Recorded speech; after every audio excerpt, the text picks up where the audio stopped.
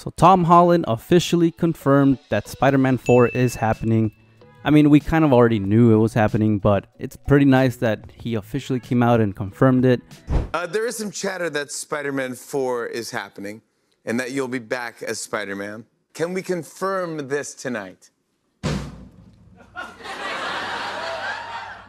It's happening.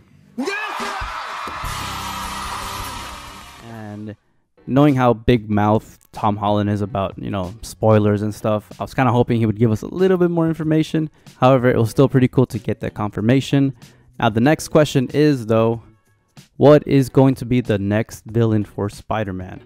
Now, I have, in my mind, there's 3 options, but just to quickly recap, we last saw Tom Holland's Spider-Man at the end of No Way Home, swinging through New York. He has a cloth suit. He's back to basics. He's living in a crappy little apartment. Rio was yelling at Miles in one of the neighbors' houses, so a little bit of conspiracy there. And he no longer has any friends. He's basically all by himself. Now, we also just did get the 3rd Venom movie, which I'm probably not gonna see. After Let There Be Carnage and seeing the trailers for this movie, I'm just not excited at all. However, it seems in my mind pretty predictable. It's going to be heavily based off of the whole symbiote family kind of stuff, and at the center of that is Knull. And if you're not familiar with Knull, there's a lot of backstory to the character itself in the comic books. I'm not going to get into that.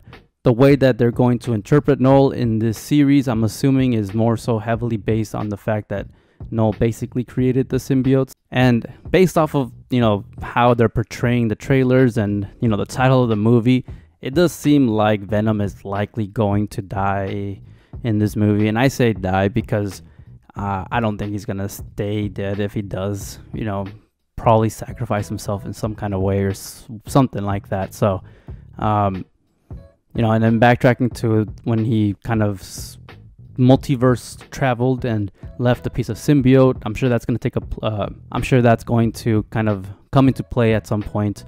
So I'm telling you all this because the main villain that people seem to be discussing is Knull. I like that as an option, but not for the first movie of this new trilogy, because apparently we're getting a whole trilogy based off of this new iteration of Spider-Man. So for it to be Knull seems too much too soon. I think that they need to ground them a little bit more, even though if there isn't many more plans to make more Spider-Man movies with Tom Holland, Knull does seem like a very good option for a big epic clash, and possibly seeing Tom Hardy with Venom kind of come into play as well. However, I just don't think that's the case. So while I do think Knull will play a big part in this new trilogy, and I do think the symbiote, everything is going to come into play at some point, I don't think it's going to be in this very first movie.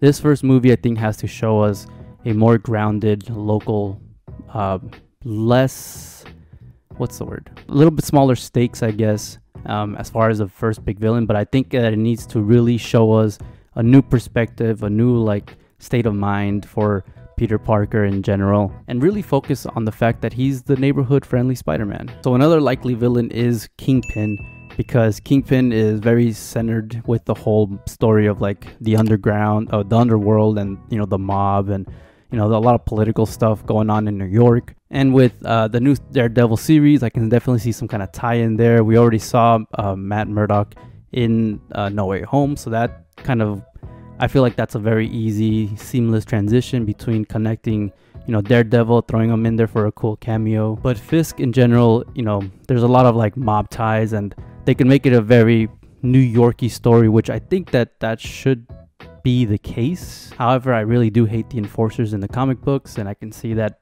kind of maybe coming into play, possibly even seeing Tombstone in this movie that might be central around crime in New York.